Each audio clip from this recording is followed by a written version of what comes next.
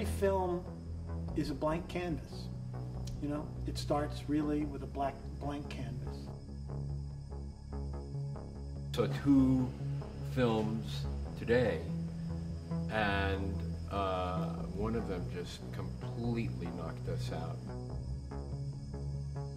Being with family in a community, almost a salon-type environment where you can be with friends and people you care about, and as soon as you see something you really love, you can immediately gather and discuss it and dissect it and share the experience, and nothing's better than that.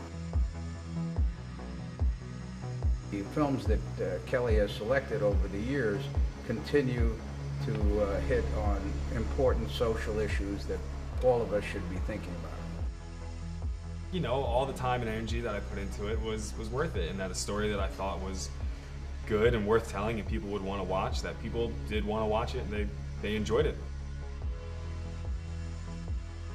As a filmmaker, you want to go into a festival, meet people, become a family, so then you support each other's film throughout the festival. BIFF is a festival unlike any other, or I should say it's what festivals should aspire to be. It's, for me, and I think pretty much everyone who I've spoken to would agree, BIFF is really about the love of making films and watching films, talking about films. There's a lot of different things to see and a lot of different experiences, uplifting, serious, dramatic stuff, fun material. That is really wonderful and sort of re-inspires me and makes me fall in love again with the movies. Energy in the audience and the crowd, and you can really get a sense that these are real film lovers and a real tight-knit film community here, and it was really cool to come in and kind of get to meet these people and be a part of it for the night. And never miss this beautiful festival and the atmosphere, and also the quality of the films that they bring.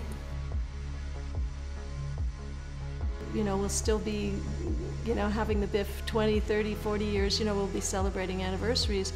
And I think it's, it's important to support these kind of special experiences. I think, it becomes a very community-oriented experience. How many different ways there are of just pure human expression in the film world. You really are captivated and so respectful of the human spirit, of the ability to say, I'm going to make a film, and it's going to have this point of view and this thought, and the film may be wonderful, terrible, anywhere in between. But I must say, the films I've seen have been extraordinary in their own way.